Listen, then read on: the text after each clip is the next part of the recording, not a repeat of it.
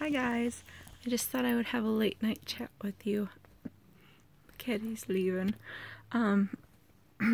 Just a little bit of a weird update.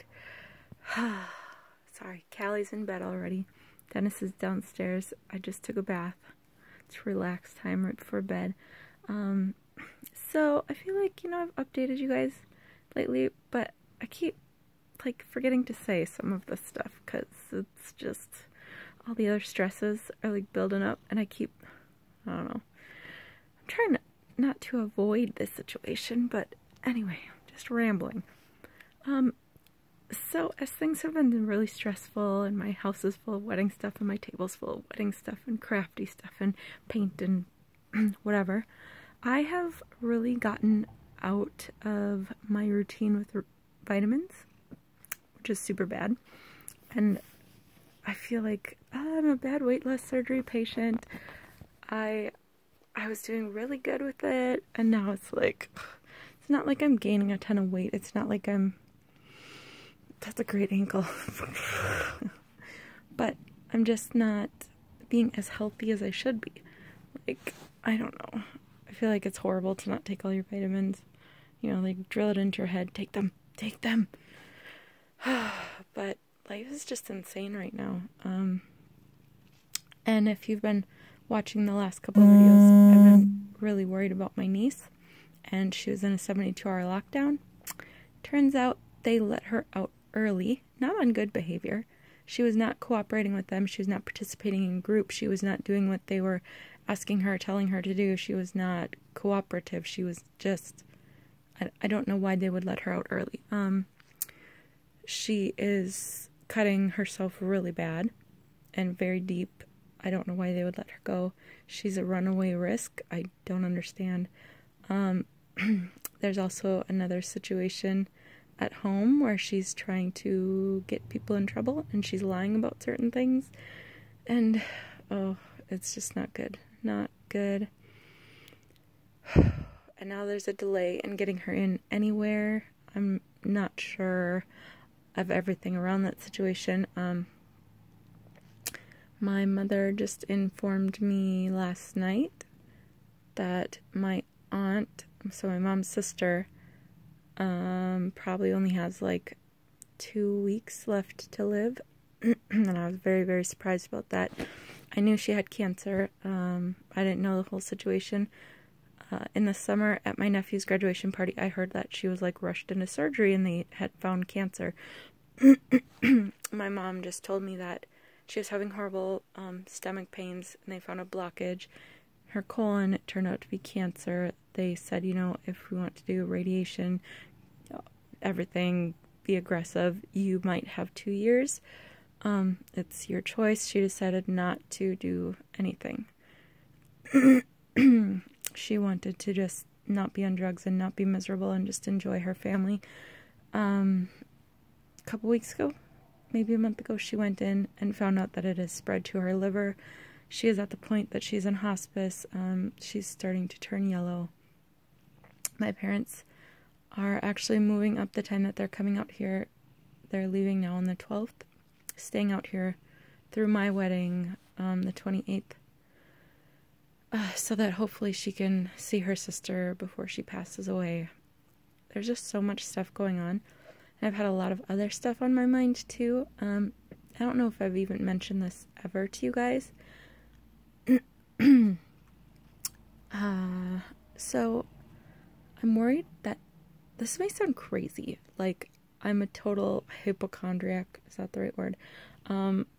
But all of these crazy symptoms that I've had over the past 10 years or more, it all seems to be adding up to, I may have, this is just my guess, I have not gone in for testing or anything, but I feel like I may have the beginning symptoms of MS, which I feel weird, I'm exaggerating things, or I'm looking for something weird to be wrong with me. But for 10 years I've had all kinds of issues where I stand up and everything goes black, and I feel like my muscles are super tense, you just ran 10 miles and they're tensed up, and I feel like I'm gonna drop to the ground. 10 years ago-ish, they had me do a cardiac Holter monitor, and it turned out my heart was fine.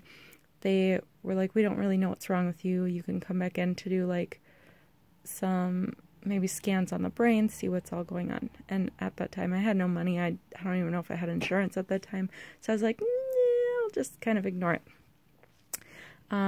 I have had a lot of memory issues where I'll be like writing on a piece of paper and I like stop halfway through and I'm like, what am I doing? What am I writing?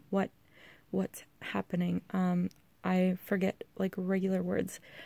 I'll be in like counseling and I'm talking about things like, oh, and at my wedding party, I can't think of the word like shower, or I can't think of just simple everyday words, and it's happening more and more and more lately. You know, that weird thing where my muscles tense up and I feel like I'm going to drop to ground and everything goes black. As stress has increased around the wedding, it's happened sometimes up to 10 times a day. And like I'll just be walking along and I have to grab onto something or I'm going to fall. And it's getting really weird, and I don't know, there's a lot of things, and sometimes at night when I'm laying down and I'm trying to relax and everything, like I can feel my muscles like, you know, jerk and kind of spasm a little bit, and like my fingers and toes go numb a lot, and just a lot of strange symptoms that have been adding up to, it seems like I may have something like that. My sister-in-law is a nurse, and my best friend's sister-in-law, maid of honor, and I was like, okay, I just need to ask you, do you think that I'm crazy? And she was like, oh, actually that would explain all the weird symptoms you've had over the past many years. And I was like, okay, I don't feel as insane, but I just thought I would fill you in on that. And as you know, maybe like 6 months ago, I had the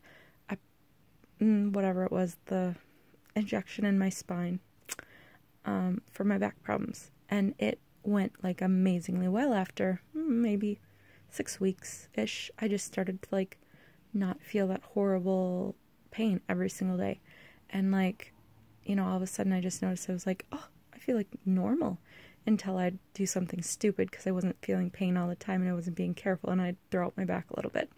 But on a daily basis, the pain was like good, like very, very manageable, maybe like a 2 or, you know, less, almost nothing. It's starting to wear off now, so there's some strange updates for you. I don't know if you guys all wanted to know. Yeah, well, I'm full of TMI tonight, I might as well tell you. Okay, so I took Clomid this past month, trying to get pregnant and everything. I don't know who of you have all taken it before, but like, just wanted to know your experience on it.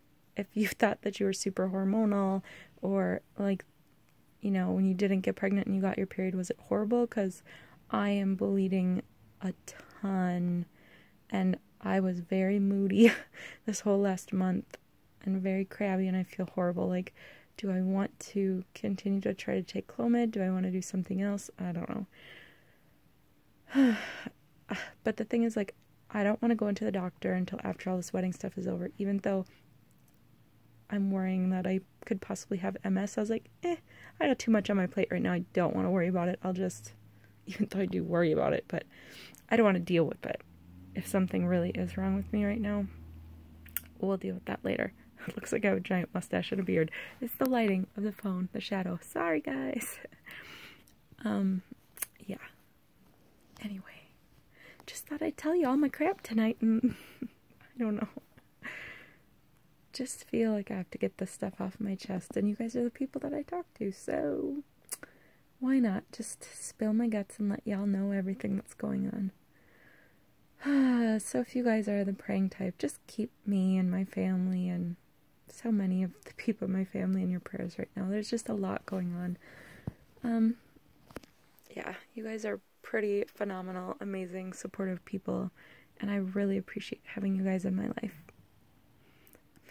I'll talk to you guys soon. Don't think I'm crazy. I might be, but, oh, anyway, love you guys.